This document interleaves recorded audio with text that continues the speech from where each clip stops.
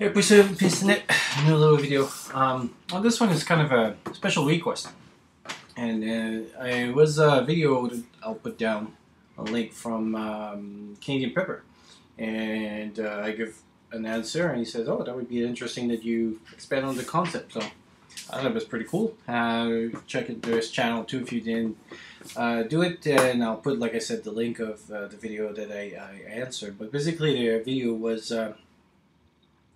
How people kind of cope with the silence and everything. And one of my answers, there was kind of 2 points in it that I kind of give. One was talking about something that I find we don't talk much about would be withdrawal. And I'm not just talking about substance like alcohol or drugs, but even things like caffeine, electronics, computers, and all this, which was kind of attached to his original point because it was talking about the silence, how we're not used to that anymore. And even for me, I know like the big thing that would be a withdrawal would be to learn things. I use computer a lot to read newspaper, get news, read new articles, and just to have this would be kind of a little bit of a shock.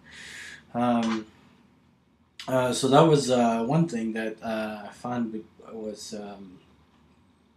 not talk much or not prepare much, and it was actually a good thing because now in my preparation I try to be a knowledge of that. And so like I was saying, some of my things would be reading, so I'm kind of attaching a lot of books and stuff. And Urban Prepper did also a good video on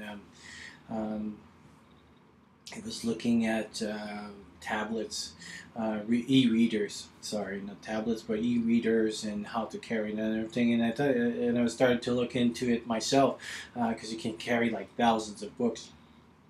And that would be a very important thing for me to read this. So that's kind of my way of patching up for the withdrawals. But other withdrawals like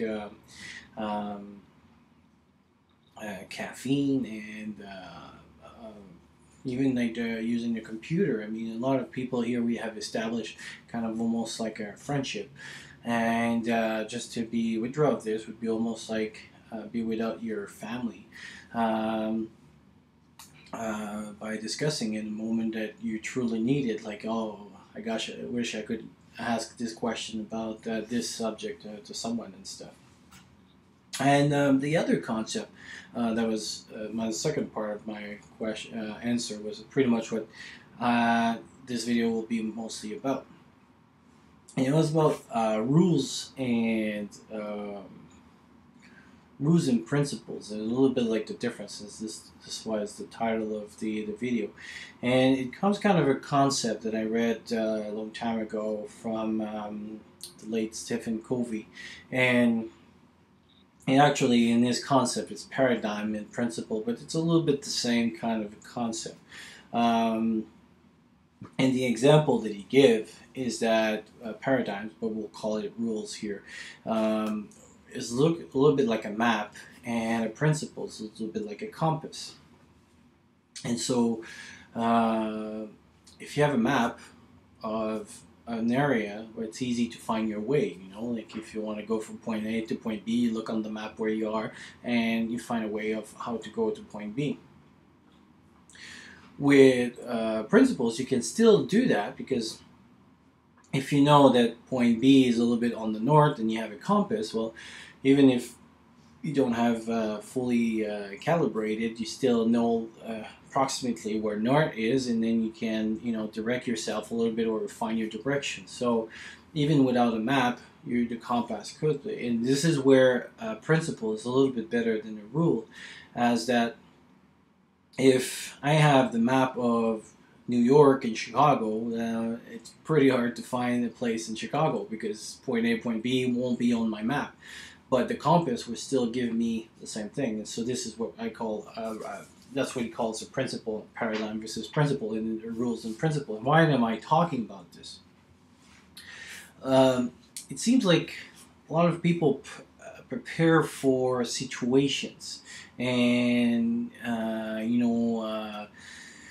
chaos, disaster, tsunami, and everything, which is good. But I find it's prepared on based on rules, as the society will continue functioning in X way.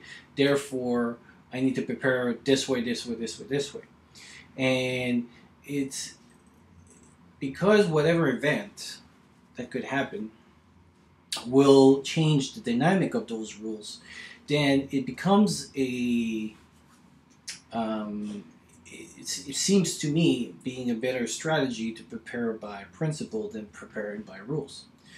An example of this is that most of our societies are built on rules. That's why we're able to live in the cities and things in so much closer proximity, and then we're able to live with each other because there's a rule that says do not do this, do not do that.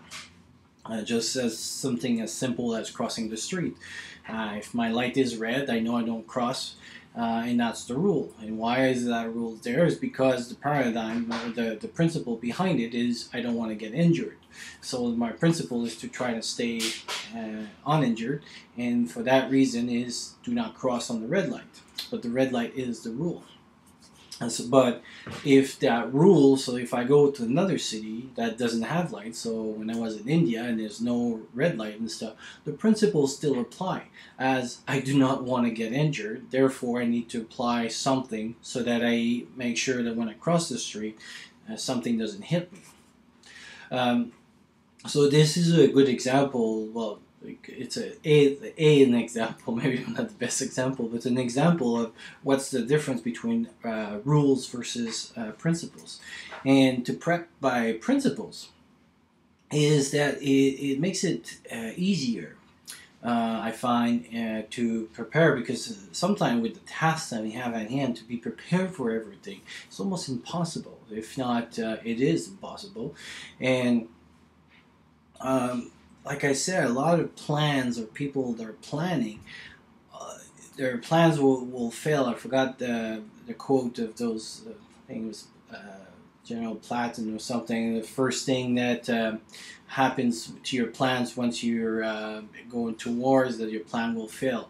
And this is what I feel that a lot of people will do, is that they overestimate their capacity because they have like all those things in place, all those rules in their respect. And one of the best example I think of that is having silver and gold in your things, and it's always based on that they will still have a value, which this is a rule right now. I mean that is things, and it may be true history, it will, but whatever events that would happen would be what I would call a black swans, is that it will change the course of things, how it works, that whatever rules that we have in place won't be in place. The principle will remain the same. People will still exchange.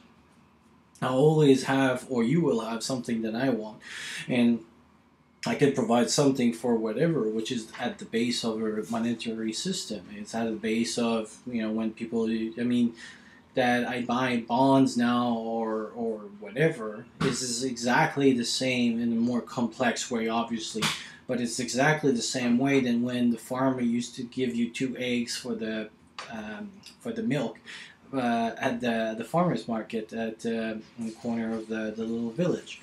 And so by preparing by principles, you can be better prepared.